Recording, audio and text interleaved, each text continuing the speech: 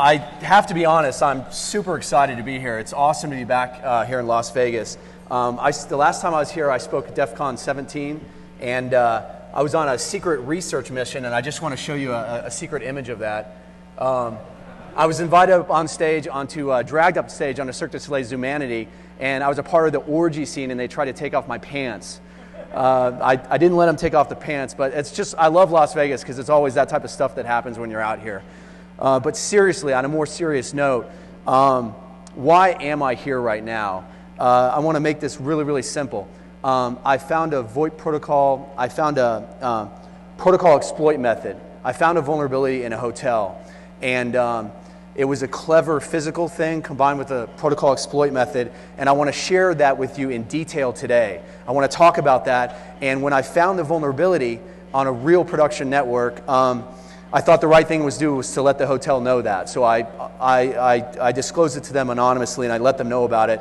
But I want to share with you this information. And I also am really excited to show off my VoIP Hopper tool, which is my security assessment tool, which actually implements this exploit. So you're going to see the latest VoIP Hopper, which I'm going to release right now. So first of all, I want to thank all you guys for being in this room right now. I want to thank my friends, my associates that are here. And let's talk about the agenda. I want to blow through this. I want to get to the actual vulnerability. But when I was researching this, it's something I'm so passionate about. What better place to talk about hacking hotels VoIP but DEFCON, right?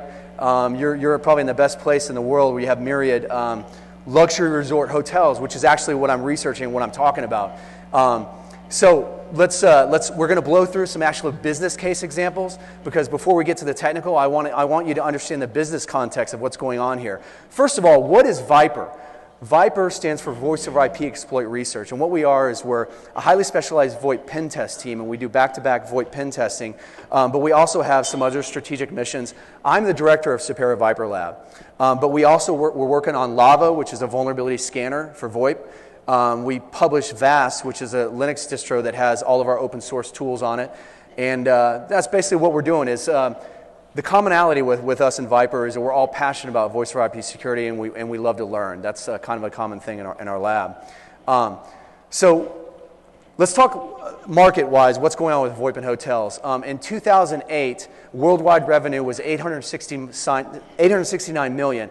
By 2014, it's expected to explode to $2 billion.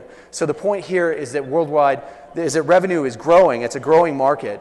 And the second point is it's only in the luxury resort, only in the most expensive hotels. It has not yet penetrated the mid-market yet, but it's expected to soon. So what I want to talk next is I want to talk about the benefits to the hotel of having VoIP. I want to talk about the benefits to the guests from a business perspective. And then I want to talk about what the benefits of VoIP security are. So benefits to hotels, simplicity. These are the well-known benefits of VoIP in general. Simplicity of network management, saving on cabling costs, reduction of telecom expenses. You have ad and marketing revenue directly on the phones. You can do branding on the phones that are in the guest rooms, which is what we're talking about. You improve customer service by having increased revenue from customers coming back. New VoIP applications provide a technology differentiator over your competition, and you can use VoIP as a QA tool to improve customer service. And then also, the obvious thing, rebuilding lost telephone service revenue from mobile phones, especially in international areas. An EU Commission had found that the charges were inflated for international roaming. So here's a couple slide points on this. VoIP over Wi-Fi in hotels. Increasingly, hotels are having these handsets and giving them out to guests where poolside they can hit a button and order a product or a service. Benefits to the guest. We have the obvious improved service. You can order room service from your IP phone menu. New products and services like the VoIP over Wi-Fi handsets. You have new and advanced calling features. And then you have cheaper calls. I mean, who doesn't want cheaper calls in their guest room when you don't want to use your mobile phone when you're international or otherwise? It's increasingly becoming the norm that hotels that are using VoIP are allowing free calling, free domestic calling. So what are the VoIP security benefits for a hotel?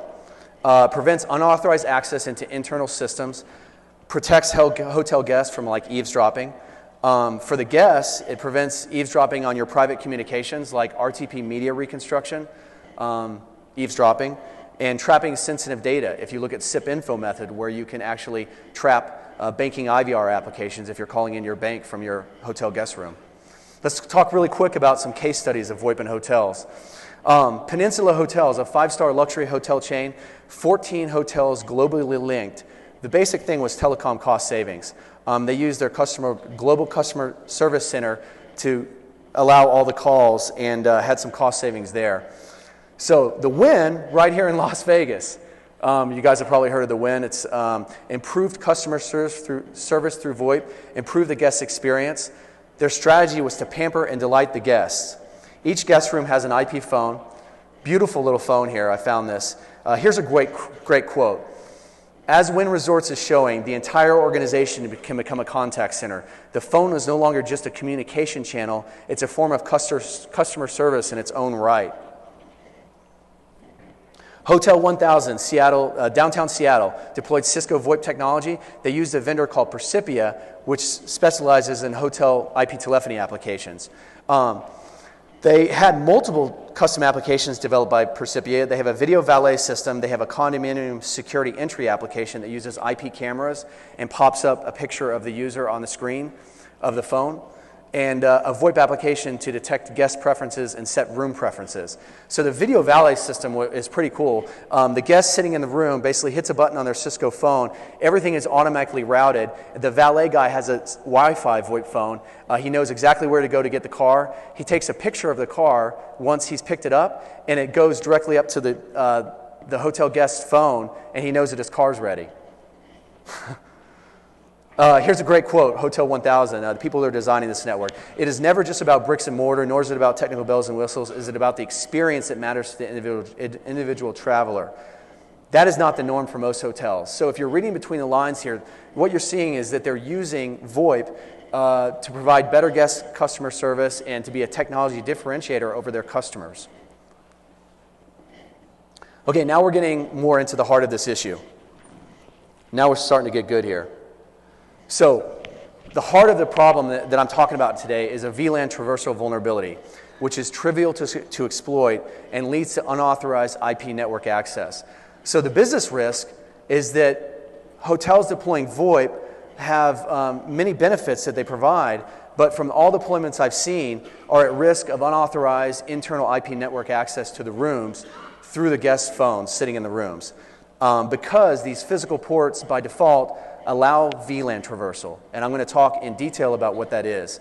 So let's go back to 1999. This is actually the vulnerability, and part of my research is I always give credit to people, and I think that we're kind of just trying to advance forward here, but there's a lot of people that have already done a lot of good work here. In 1999, IEEE 802.1q unauthorized VLAN traversal weakness. You see here, by spoofing various Ethernet frame fields, you can traverse from one VLAN to another. So Steve Shoup, Dave Taylor, 12 years later, this is what we're looking at right now. When Cisco PCERT responded to this in 1999, they acknowledged the vulnerability. I could pull it up for you right now. And they recommended best practices of disabling trunk ports that shouldn't be in use. Now remember this key line, disable trunk ports that should not be in use, because I'm going to come back to that in a second. Here's some other researchers. At Stake, Mike Schiffman, Black Hat USA, Sean Convery, Cisco White Paper. So it's basically 1999 to 2002. Some great SANS resources. So VoIP hopping, you've seen the title of this talk. What are we talking about here? I coined this term in 2007. I call it unauthorized VLAN access within a VoIP infrastructure that was not intended by the system design. And this business risk increases in areas with the inherent right to privacy, like hotel guest rooms, and poor physical security, like public access. Here's a little article that's on semantic.com right now, VoIP hopping, a method of testing VoIP security. You can read a little bit more information about it. So back to what we said. All best practices recommend disabling trunk ports for in user access networks. But the irony is, with VoIP to work, some form of a trunk port must be used. That's a trunk port in the traditional sense, which is what I'm going to talk about with this hotel case study. And then there's also the multi-access VLANs with auxiliary ports, which is the Cisco Voice VLAN. So here's an overview of this benefit of having VoIP in your network. We have the blue cable that transmits. We have benefits of VoIP. We're saving on cabling because we're transmitting 2 logical VLANs over the same physical port. It's always allowed. That traffic is always allowed by default. We have easy provisioning for the IP phones because we have protocol discovery mechanisms for the phones to automatically associate to the voice VLAN. And then we have easy quality of service. It's automatically and easy applied on the network administrators, by the network administrator on this switch. So now I'm going to actually step you through. These are 2 steps to this attack. And it's the 802.1q frame tagging attack. And this is what we do. We first have to learn the voice VLAN ID. Okay? So what we're doing is we're going to need to insert a 4-byte the 802.1q header into a standard Ethernet frame. And we have to have that 12-bit of the VLAN ID. We have to have that VLAN ID, that 12 bits, to put into the 4-byte header, to put it into the standard Ethernet frame. We have to do that because if we send the packet to the port is going to, the switch is going to discard the traffic unless we have the correct VLAN ID. So we need to have that VLAN ID. That's the important point here. There's multiple discovery mechanisms: CDP, LLDP-MED, which is a newer protocol, DHCP, and Nortel and Avaya. So here's the second part of this. Once we know the 12-bit VLAN ID, we're going to actually spoof the Ethernet tag frames, which is trivial to do using standard software. VoIP Hopper especially does this. So we do is we create a virtual interface, like let's say the VLAN ID is 200. We create E0.200. And then if you look on your Linux PC, then you have created a virtual interface, and then you send a DHCP request that's tagged with that voice interface. You're basically becoming the phone. And so all subsequent tags all subsequent Ethernet frames are tagged with that voice VLAN ID. So I'm going to show you an overview of what we're looking at here. This is actually, let's say that this is a hotel infrastructure network, okay? So the first thing we know is that the phones have by default access to the call control servers. Whether there's a firewall or whether there is not a firewall, they are always going to have access to the call control servers. Otherwise, they can't place calls. We unplug the phone from the wall. We plug in our VoIP Hacker Ninja. So what is he going to do? He's just going to try and send packets out. He gets an IP address. He only has access to the guest VLAN. He only has access out to the internet. Let's say he gets crafty. He's like, I'm going to sniff packets. I'm going to learn the voice VLAN ID. Or I'm going to spoof CDP. Okay, so now I know VLAN ID 200. I insert it into there. I create a virtual interface. And now it's the same thing as I have access to the same access as a phone. So now I can tag my packets and I can send them. And I have full access to the call control network. Okay? So now I can sit all day long attacking the call control servers, which actually might allow me to penetrate further. And if they don't have a firewall, which a lot of organizations don't, seeing to the talk before this when he talked about separating the voice and the data, most customers that I see don't separate the voice and the data, right? So, then you're going to have access to the entire internal network just by VLAN hopping. So back to what we talked about with Cisco. The Cisco P-Cert Advisory in 1999, how do we reconcile this problem? Current best practices recommend disabling trunk ports in user access networks.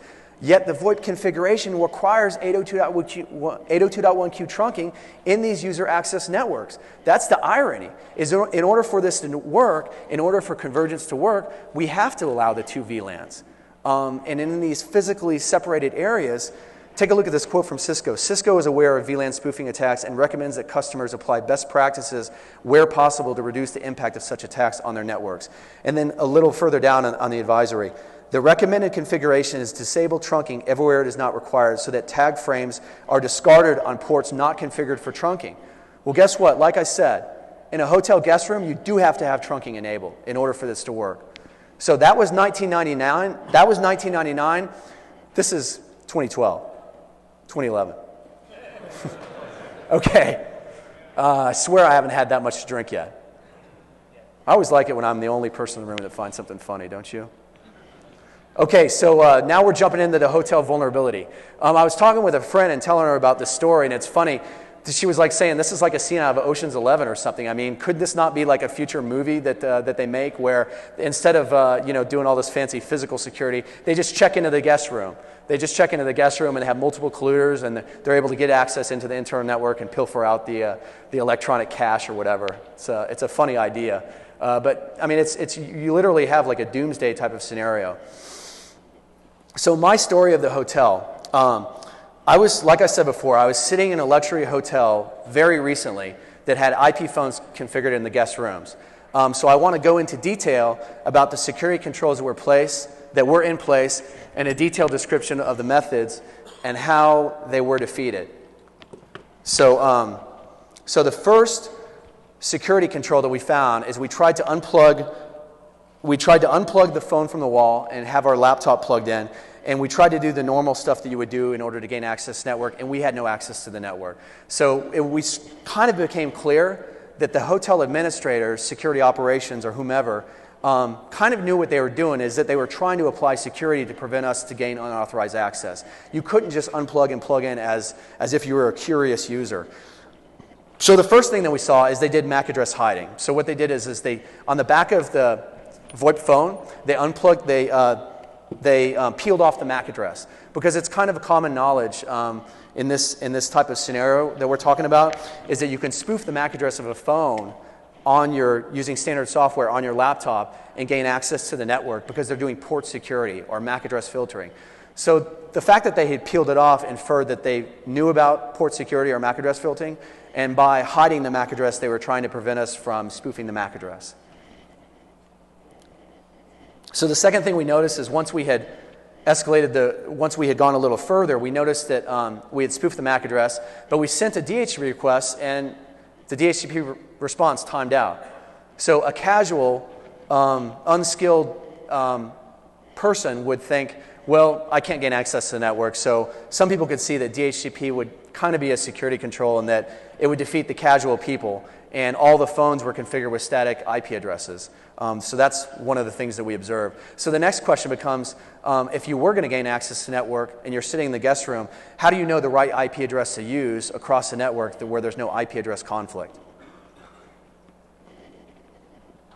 So, so this is kind of one of the major things about VoIP Hopper that I'm going to show you guys, is when we just plugged in and had a sniffer running, we noticed that the trunk ports were leaking the VLAN ID. And what I mean by this is we were receiving 802.1q tagged frames, Ethernet, ARP packets that were tagged. So all we had to do was open up a sniffer and see, we saw the VLAN ID that the phones were using by just using a sniffer. So this was news to me, because I thought maybe this is some kind of misconfiguration. Maybe they shouldn't do, they had trunk ports configured. And as you know, trunk ports, the broadcast domain, any broadcast type of traffic is going to forward out all the ports. So why were we receiving?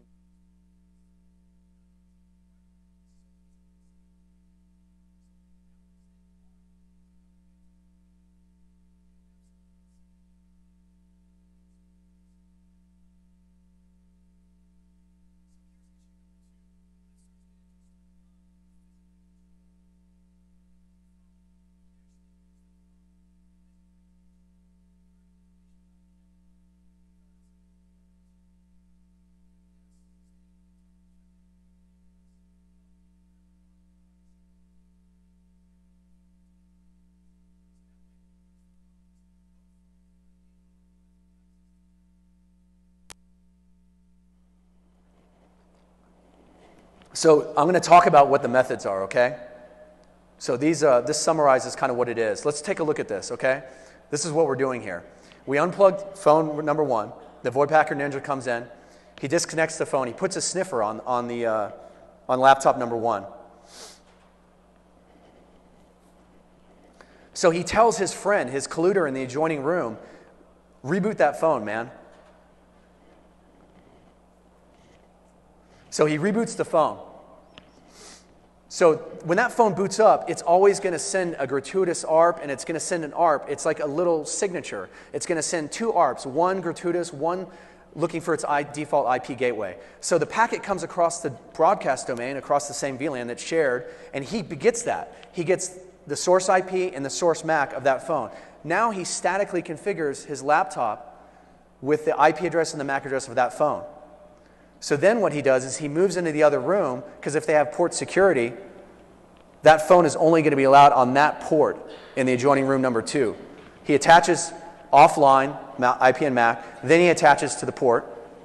And so then we reattach phone number 1, and at that point, he has unauthorized access to the network. And he can ping the default gateway, so that proves that he has access to the network. So now I want to, VoIP Hopper is like a passion of mine. It's a tool that I started writing like in 2006, 2007. And I'm really excited to show the new version of VoIP Hopper here.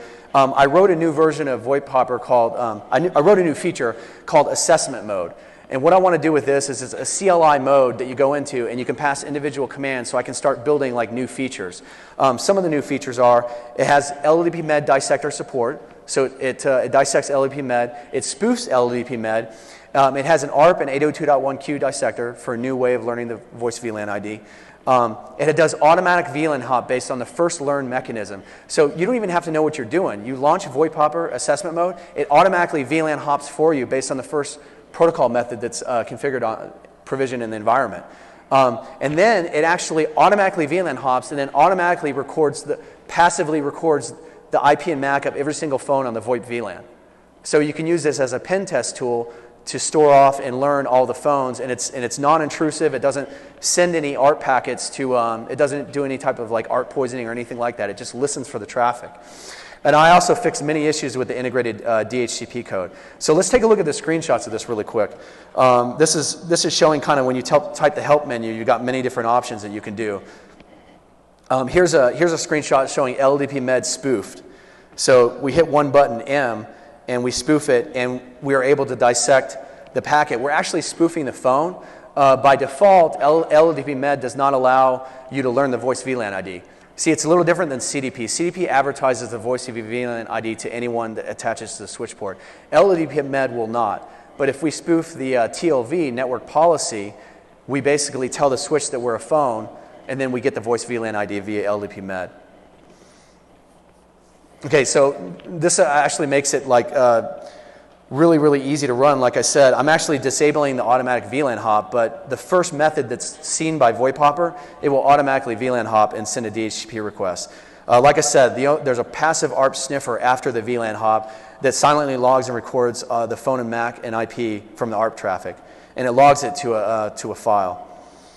Okay, another thing, if DHCP is disabled, one of the things we saw like in this on this hotel case study, when DHCP was disabled, you know, it would time out. Well, now we time out, and then VoIP Hopper automatically sets a fake static IP, and then automatically starts sniffing for the phones on the VoIP VLAN.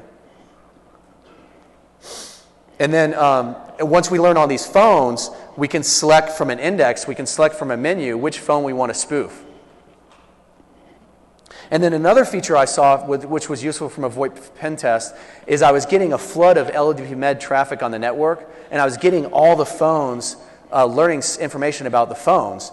And so I wrote a feature that basically records all the LLDP-MED packets and puts them away in an inventory in a file myassessment.txt. Yeah. So I had a guy in Viper was helped me out a lot on some real low-level stuff, and I thank Tom to this, but it's time to actually show the demo of VoIP Hopper. It's the best part here. So we're doing good.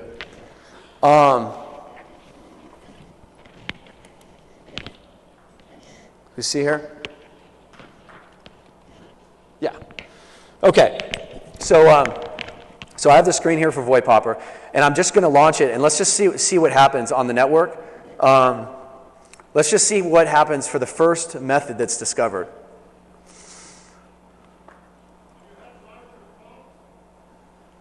What's that? Can you hear?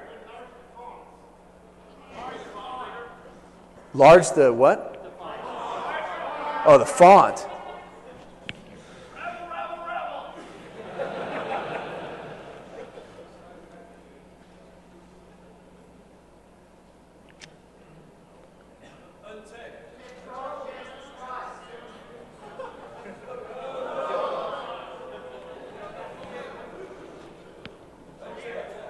There we go. Okay, is that a little better? All right. So we automatically discovered the VoIP VLAN. we kind of missed that part, but you see here, CDP was the first mechanism that was seen, and it automatically VLAN hopped. We didn't have to do anything, and then it's capturing the ARP packet. So I wanted to also tell you, I have a real VoIP-powered network here. I've got 2 of these cutting-edge Cisco 9900 series phones. And this is just to simulate like a hotel network where we have 4 phones in the same VLAN. So I'm going to actually have VoIP Hopper now delete that interface. And we're going to launch it again. And so, you know, I can right here, I can spoof a CDP packet and automatically VLAN hop there. Now let's spoof LLDP-MED packet. Okay, so I automatically gain access to the network there. And then let's show, this is just the basic features that I talked about. Let's disconnect and connect to, I have a monitor span session set up because when I did this internal VoIP pen test,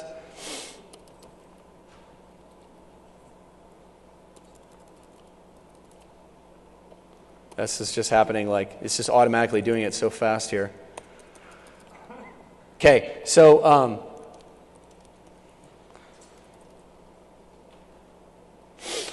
what I'm doing here is I'm just listening for the LLDP-MED endpoints to send me traffic.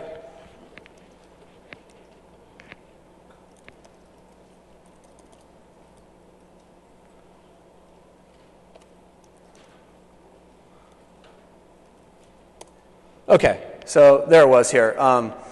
When I did this internal VoIP pen test, I suddenly just getting all these LLDP-MED packets. So I wrote this feature that like, if I happen to receive the packets, which I shouldn't because LLDP-MED should only be sent from endpoint to switch, I shouldn't be receiving that traffic as well. So I wrote this feature that, that anytime I got LLDP-MED, I could inventory all the phones. So you see here, it's a growing list of the phones. So that kind of shows off the beginning part of this, but this is not the fun part because I actually want to simulate what we saw in the hotel case study. So I'm going to reconnect to that port, and we're going to make this a little bit more difficult and fun now.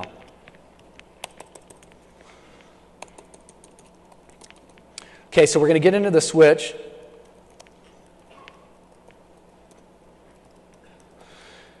And also, for all you for all the Uber hackers out there that are trying to hack my switch, I just want to go ahead and just show you my passwords. Cisco 123. So anyone trying to get in, just go for it, man. Okay, let's turn off CDP. And let's turn off DHCP. We're going to make this fun. And now let's reboot the laptop. So now we're going to do exactly what we saw in the hotel network.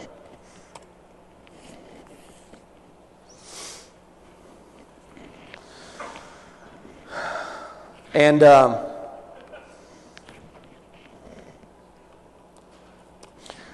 we're going to have a occluder here. So I'm actually going to need like a volunteer. We're going to need someone that's going to be another VoIP hacker ninja to, can I get some hands for someone that would like to come up on stage and like help out with,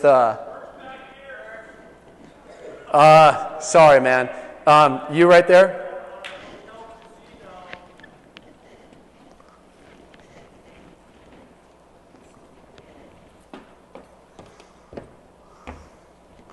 So can we get some audio? I don't hear the audio. We need the special effects here. What's your name, man? Ryan. Ryan. Let's do this, man. Are you ready to do this? Yeah, I think so. You're ready? Yeah. Okay. This is going to be your phone over here, Ryan. Right? So we're in the room together.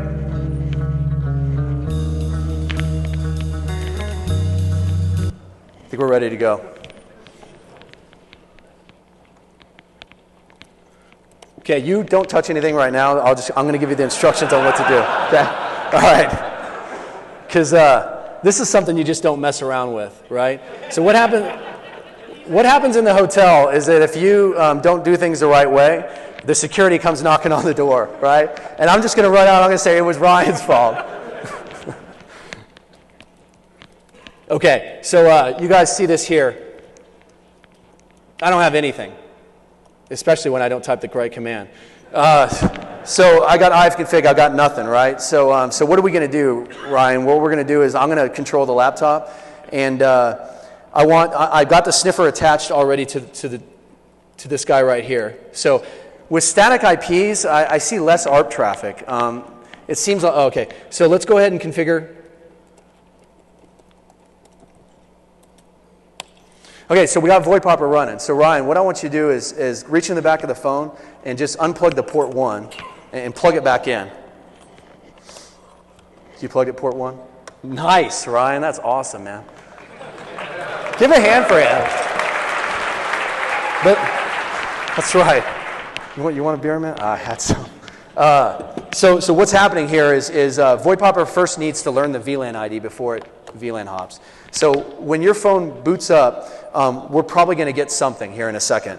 So let's just wait around. So we're just sitting in our hotel room drinking a beer. Having a beer. So like I said, that broadcast gratuitous ARP and then the broadcast looking for its default gateway, VoIP Hopper picks that up. See? We got 802.1q VLAN header. We learned the VLAN ID. Now what's happening is, let's watch this. It's going to time out on the DHCP because that also has to happen before the ARP sniffer starts listening for the new phones. So minimum timeout, 20 second.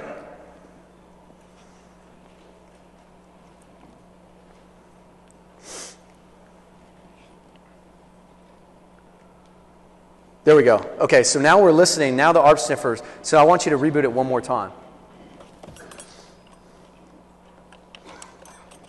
Nice. Good job, man. You were like the most enthusiastic guy. That's why I had to pick you as my, my assistant.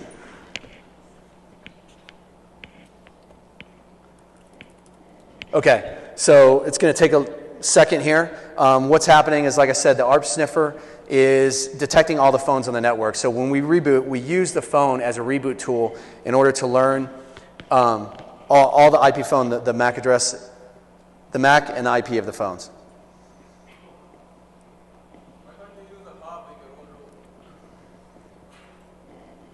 The question was, why don't we use a hub? We could easily use a hub. We could easily use a hub, and we could also use port 2 on the phone. We could connect directly to port 2 on the phone and learn the MAC address. What's that? So then I don't need Brian. No, I'm not. You want to see this guy up here, though. You want to see this guy up here.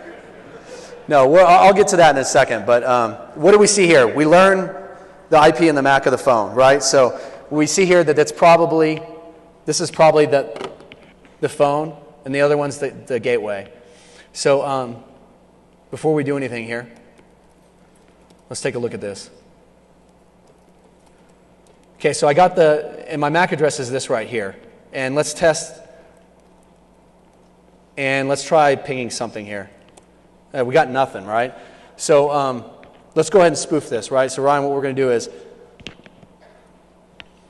I'm going to do this, but I want you to unplug the phone from the wall because now I'm swapped over. So go ahead and unplug the phone permanently. Okay, now I'm going to spoof this phone. Good job, man. Now what do we see? We got the IP address of the phone set statically. We got the spoofed MAC address. And now we have access. Not only that, let's just scan the network. This is what we do, right? There we go. 4 devices on the network. Give a hand to this guy. Unauthorized access to the network.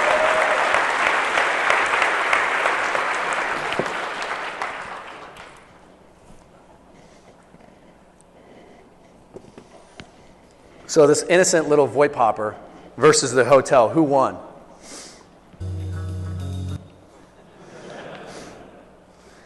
So in summary, I just want to summarize this. what happens when you physically control 2 or more ports on the phone? Are people really thinking about this? We have a potential coordinated attack from trusted ports by issue of just checking into the hotel guest room. Key assumptions are you have to be members of the same broadcast domain. That's why we get adjoining rooms. The point is that for VoIP QoS and convergence to work, you usually need both VLANs allowed. Risk of VLAN hop has been known for years. That's not what this talk is about. I'm trying to advance forward the idea about this is the risk of VLAN hop in environments that require trunk ports in user access networks. The impact in the case study with the hotel that we're talking about, every time I talk about this, I have to be just really careful. The impact of this hotel is that it enables UC-specific attacks against the VoIP network, like eavesdropping, and it enables potential unauthorized access to internal core services and systems. It could represent critical business impact. An attacker sitting in the privacy of his room could spend all the time he or she wants penetrating further. What I'm seeing is that hotels have very low awareness about this issue. It's not just some of them, it's all of the hotels I see have this issue. That's why I'm here.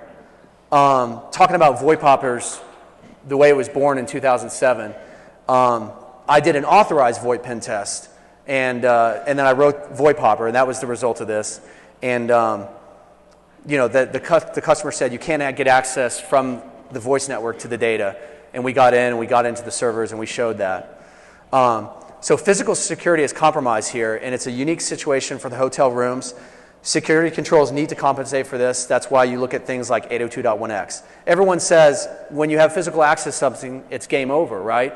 But that's the irony there, like I said, is in the hotel guest rooms, you know, guests have physical access to the phones because it's a business benefit to use the phones. Otherwise, why even have the phones there? Okay, I started kind of doing some fun little research on this because I wanted to like say, who are these people putting in these networks? Who are these people recommending best practices? So a couple of vendors turned up. This is with Hotel 1000 in Seattle. Valcros was the trusted Cisco partner that put in the network. So I wanted to ask Valcros, hey, what best practices did you recommend when you put in Hotel 1000 to I was like a little investigative journalist, but I found that they no longer had a server. They no longer had a web server, so I didn't get too far on that one. With Percipia, though, they're the trusted, look here, Percipia Networks, the most widely used and trusted name in hotel IP phone applications. So I sent them an email. I'm not sure if you can see this, but I said I was wondering what is your best practices. Do you have a security solution that can help prevent unauthorized access from hackers breaking into internal networks of hotel guest rooms? I got no response from Percipia. A little disappointed in that. Would have been kind of fun. Okay, so another little thing that I did, a little fun thing, is I decided to do a little survey of hotels. It was kind of like a social engineering little survey, and just a survey to find out what was going on in the marketplace. So I had a research assistant basically find 100 of the most expensive, luxurious resort hotels in the world, and call them up and find out, A, do they have VoIP in the hotel guest rooms, and B, what was their price? So, so as a result of this, there was 20% international. It was like Paris, London, Tokyo, Monte Carlo, and then it was, and then 80% domestic, mostly like Las Vegas casino hotels. And the script went like this: my boss has a strong preference for hotels with VoIP, as he really likes the service and convenience of these phones. Does that sound kind of like suspicious to you? Like your boss has like a fetish for IP phones? He's gonna like curl up really close with his pillow? That's just disturbing. So the result was kind of surprising to me. Only 8 out of 100 phones had confirmed to have VoIP in the guest rooms. And the average room price was $655. So, you know, I got this nice list. It's really cool, nice spreadsheet. It'd be interesting a few years from now to research this and find out where the market is on this. Because, you know, this is a passion of mine. I started this in 2007, and now we are in 2011. It would have been interesting to do this back then. Oh, now here's the typical response. I actually took the audio from one of the conversations. I'm going to play it to you. Can I make sure the audio works on this? I assume so. So listen here. Okay, I just have one more question. My boss has a preference for hotels that have voice over IP. He likes the convenience and special features of this type of phone. So do you provide those in your guest rooms?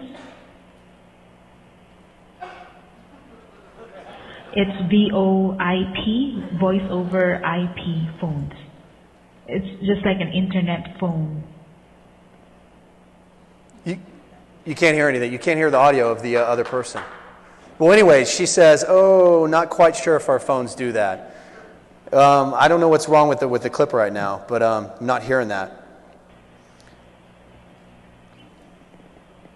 Okay, you can't hear her, but she says she comes back on the phone and she says she checked with her. She's real sweet too.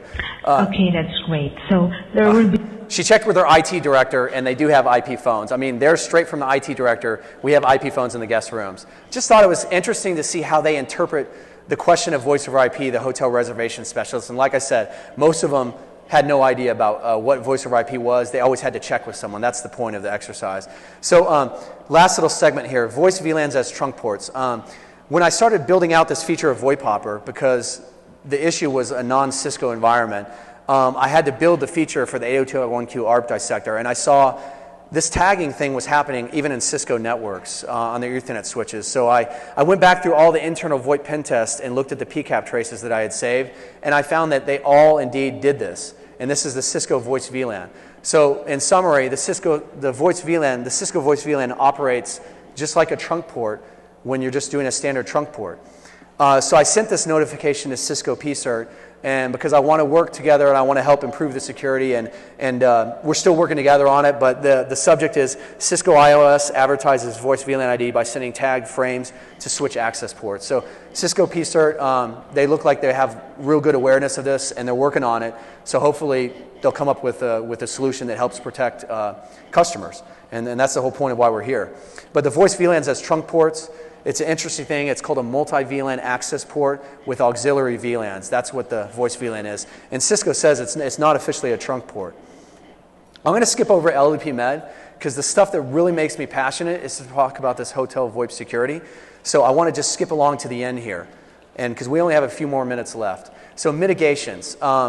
Don't do this. Don't do port security. Don't do MAC address filtering. I already talked about that, including hiding the MAC address. Hiding a MAC address isn't a security feature. Now, this is something interesting that I'm starting to see in more deployments, is using physical locks on the phones, locking them to the VoIP port to the wall and locking the voice port on the phone itself.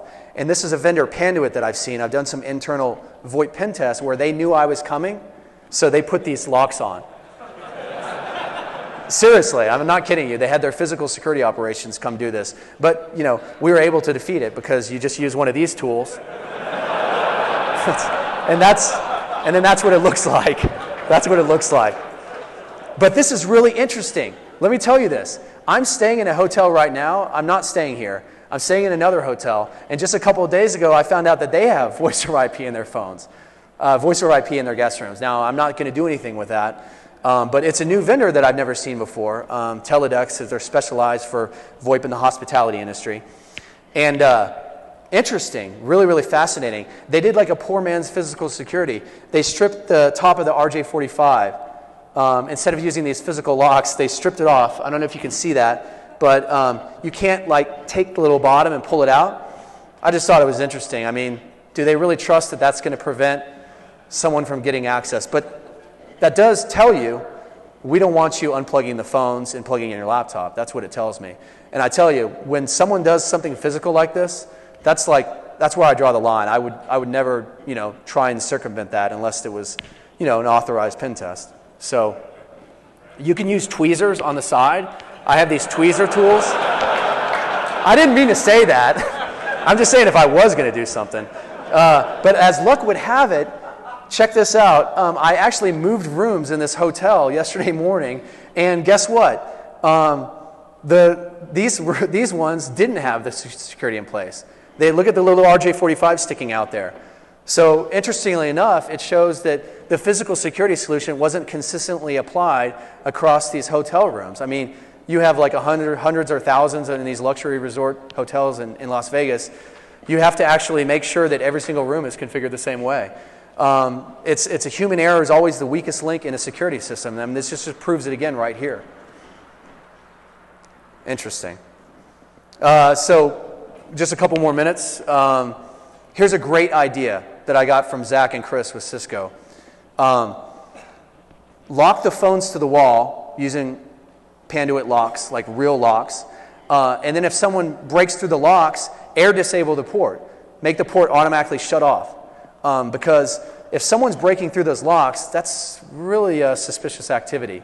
So you can do one of two things. You can air disable the port, or you can keep the port up, but send a high priority security alert that notifies your security admins, and they come breaking down the door when they're trying to VLAN hop, and think that no one knows about it. That's like an awesome solution. I think all the hotels should be doing that, because the physical security combined with an operational procedure is really good. The detection and the logging. 802.1x is another well-known thing. Do multi-domain authentication. Don't configure the single VLAN because CDP can spoof when you use voice VLANs. There's a couple of limitations with 802.1x. I'm just going to gloss over that. In 2008, we published a tool called X-Test, and it highlights the two issues where you can piggyback on the successful authentication of an 802.1x wired supplement like a phone, and you can gain access to the network. We talked about this at TorCon. Looks like there's an awesome talk tomorrow where this guy is doing a transparent bridge through Linux. So you might want to check that out. It looks like he's kind of advancing that forward. MaxSec is another mitigation recommendation. Provides hop-by-hop layer 2 encryption. It's like the next version of 802.1x. I'm wrapping up here. I just want to thank you guys for listening. I want to tell you why I did this. This is a talk is a culmination of my research on something that I'm passionate about. I wrote this blog, Attacking the Crown Jewels Through VoIP, with VoIP, which I'm a blogger for. Kind of inspired me to actually do the name of the title of this talk, because I found this issue after I wrote that blog. I'm trying to create education awareness. I want to publish a new version of VoIP Hopper, because I know that seeing is believing, showing is believing, and sometimes people just have to see a vulnerability with their own eyes in order to understand the impact of that issue. In order to actually start remediating the issue, they have to see it with their own eyes. It's my hope, above all else, that this information gets to the NetOps and the security operations of these luxury hotels. That is my one hope, is that we can create education awareness and have them start fixing these issues. Because if I'm showing this to you today, and the people that were in the room with me both know this too, that were in the room with me before, how many people already know about this and were silent about this issue? How many hotels have already been breached? Because if I can do this, I know a lot of other people can. And I just hope that we publish some best practices around UC security for these unique scenarios where we have trunking allowed in user access networks. That's what this talk is about. And that's all I got.